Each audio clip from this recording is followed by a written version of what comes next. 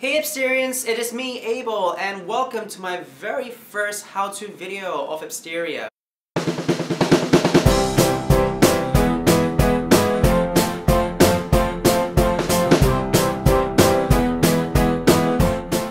I've got friends on Facebook, Twitter, and all that who've asked me, like, you know, how does one start doing vlogs and what's involved and what are the programs, how difficult is it to vlog or to make videos, and do you need to have prior knowledge?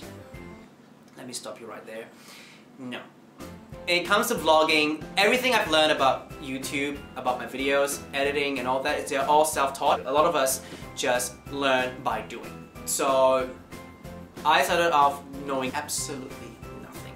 So don't worry. Let's start with the very basics of vlogging. Now, a lot of you know that I do daily videos, and they are basically daily vlogs of my life, of what I do from the day I wake up, go to work and all that jazz. So that's daily vlogging. What I'm doing right now is a topical vlog, which is a topical video that I'm just shooting in one location and telling you stuff, talking to you and all that stuff. You can do it any other way. It's up to you. It's all about you being creative. There's no hard and fast rule to vlogging. Anyone can do it. Let's just get to the very basics. So first off, you definitely will need a camera. For my daily vlogs, I use the Canon EXIS 135, which is the little blue one. I think it comes in red and black. I'm not sure, but I chose... No, it doesn't come in red. Does it come in red? No, I don't know. But yeah, but that's the blue and the black. I think we've got the black one as well. But I think a lot of vloggers use this one because it's small, it's compact, it's not expensive. I think this was like less than $200. Yeah, and it's pretty cool. It's got an auto, can you see that? It's got an auto feature, which is basically autofocus. So sometimes if you put the camera too close to something, it'll just start to go into macro mode. Now just be warned that daily vlogging can take an amount of time. If you've been watching YouTube and keeping up with other YouTubers, they've done daily Decembers where, you know, they vlog for the entire month of December leading up to the new year, and then they stop. I've been doing daily vlogs since the end of October, so beginning November, like we'll just say 1st of November. So I've daily vlogged since November till now, and it really is about diligence. If you really want to do this, there's nothing wrong with doing it. You can do it, you don't. Really, it's up to you. Daily vlogging is not that difficult once you get the hang of it, and it really trains you to make your life interesting, or it basically challenges you, it pushes you to want to make your life interesting, right? It makes you want to explore more things and get more content for your video, which is something that you either want to do or you may not want to do, so it's really up to you. Like, isn't it a bit weird that people see you carrying a camera? Yes, it is weird that people look at this person taking a rather long selfie. Yeah, what they think is that I'm taking a really long selfie, which actually I'm vlogging about something. That's the beauty about vlogging, daily vlogging, is that you don't know what kind of content you're going to capture for the day, and it may surprise you. So I've had one of those, you know, incidents where I'm just like, oh, okay. So I thought it was going to be a boring day, but then it turned out to be a really good day, and I'm glad I had my camera to vlog the day. Yeah, I've had people walk in the background and making faces and all that shit, and sometimes it works out. You want to leave that in, that's fine. Otherwise, you can just always go to post-production and edit them out. For example, this video is probably by far right now been heavily edited because I didn't write a script. I don't do scripts because I can't follow them. I like to talk on the fly and just make shit happen. It's up to you. You can do a script or not a script. I know some people who do scripts, and good for them, because I can't follow a script. Maybe that's why I'm not an actor. There's so much more to what vloggers do, so feel free to always comment below, ask me questions. I'm more than happy to address. Now we move on to topical vlogs. Topical vlogs are like this, how-to videos or review.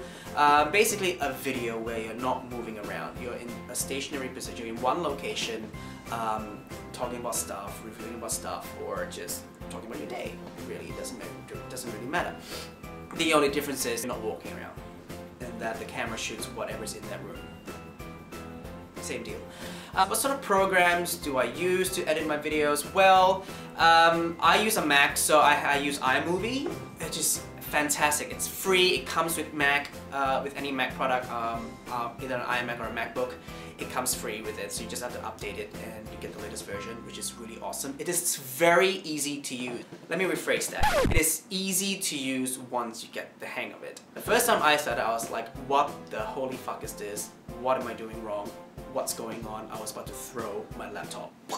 But once you get used to it, once you actually figure it out, it's very easy.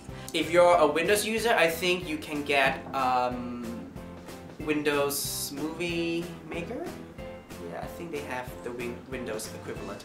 That's like the very, very basic. So if you really want to go beyond that, it would be like Final Cut Pro, which a lot of successful YouTubers are using because it is very advanced. So yeah, the type of camera that you want to get for any of your vlogs, any of your videos, just make sure that they have HD capability, simply because HD allows the capture of more light into your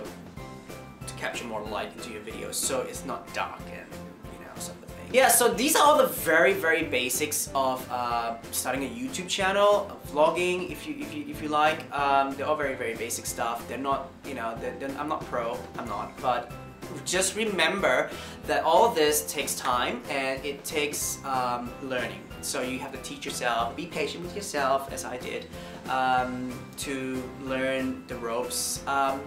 Talk to other YouTubers. They are more than happy to answer your questions. So if you've got Twitter, get on Twitter, ask them questions. And if they have the time, they will reply you. Just remember, the YouTube community is a rather large community, so we're trying to help each other out as well. We're trying to spread the love. So it's a very cool online community and I'm so glad to be part of it. I'm not a big YouTuber at all. I'm just a very small little guy with a big C of YouTube, and but I do hope to make it big one day. I mean, because I really want to see how far I can take this. And I hope that this video has answered a lot of your questions out there, and if it hasn't, don't be afraid to send me an email, tweet me, or go check out my Facebook page. Deets are in the description below. Just go and ask me stuff and I'll be more than happy to answer your questions, and if need be, I'll make another video. So easy. So yeah. Anyway, thank you guys so much for watching, and don't forget, if you like this video, give it a thumbs up and subscribe if you haven't already, and share this with other people because I'm sure other people will have the same or similar questions as you did. And yeah, so don't forget to spread some love, and I'll catch you guys next time. See ya! Bye!